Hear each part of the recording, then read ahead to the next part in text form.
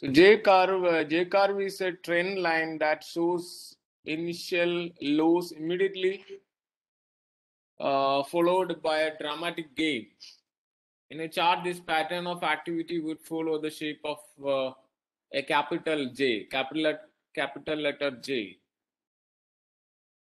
A J-curve effect is often cited in economics to describe, for instance, the way that the country's balance of trade initially worsens following a devaluation of its currency, then quickly recovers and finally surpasses its previous performance.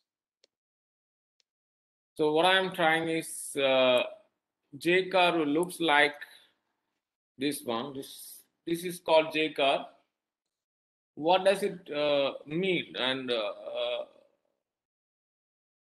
what you can see from this graph, and the x-axis shows the time and the y-axis shows the performance, and the curve looks like a J, the capital letter J, and we can see that the investment decline baseline and improving the performance.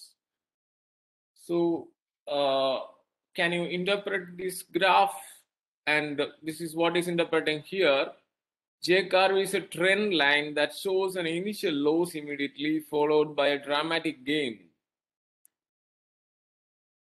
So we feel that some initial lows here, and after that there is a sudden increase in the performance. So how does it happen? What was the reason behind this sudden increase of performance? Performance means the performance of trade. Trade is improving. So at the same time, consumers at home begin to buy more locally produced goods, because these things, the thing was happened because of devaluation. So what is devaluation? Decrease in the value of currency, domestic currency. Decrease in the value of domestic currency. Exactly. Devaluation means decrease in the value of domestic currency. When we devalue the currency, the domestic currency's price exchange value will be decreased as compared to foreign currency. Suppose $1 is equal to 75 rupees. When we devalue currency, that 75 rupees suddenly go up to sometimes 80 or 85 rupees. What would be the impact? What would be the impact of this devaluation? After devaluation, the export will improve because the exporters will get more revenue. You know that exporters will get more revenue because yesterday the price was $1 is equal to 75 rupees, and today it is like 80 rupees, and he will get 5 rupees extra from $1 transaction. So the exporters feels that they are getting more money, so they wanted to export more. And what about importers? Import become costly. But it will take time, because all the exporters and importers will have to keep up the maintenance, we keep up and maintaining the existing contract. So it will take some time to get the benefit of this devaluation. So this time is here. So from this investment to this line, it will take time, and after that the sudden increase of trade which was happened, and the country's balance of payment position will be improved. So this is called J-curve effect. So J-curve effect reason was devaluation. After devaluation, the currencies, domestic currencies value was decreasing. After that, the export will be more, and the import will be less, because export will be more benefited because of the domestic currencies value decrease. So, but at an impact the consumers at the home, because the Indian, if we take the example of India, Indian consumers, Indian consumers may not import goods, because the import become very costly, because in the last day they need to pay only 75 rupees and exchange, but today they need to pay more rupees, 80 rupees they have to pay for getting $1. So the import will be more expensive, so that people will not import goods from the foreign country.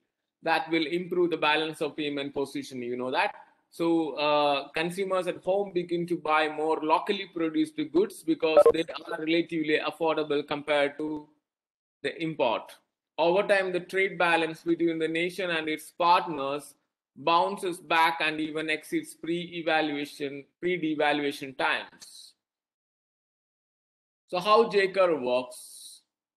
I already explained the lag between the devaluation and the response on the curve is mainly due to the effect that even after a nation's currency experiences a depreciation, the total value of imports will likely increase.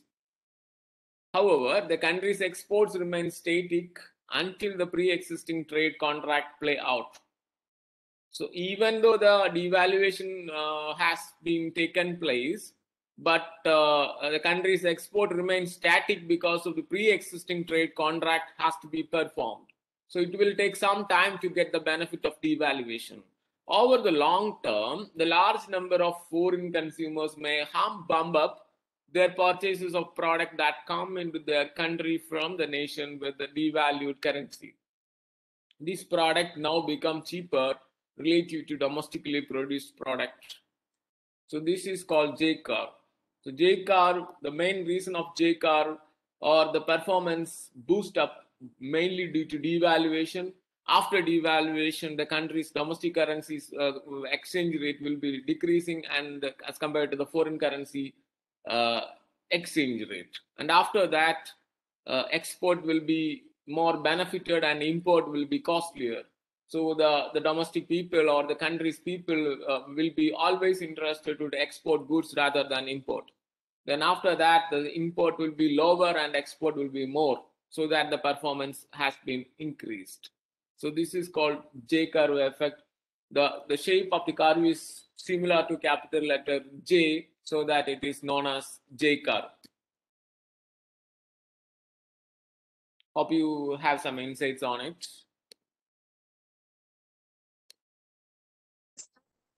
J-curve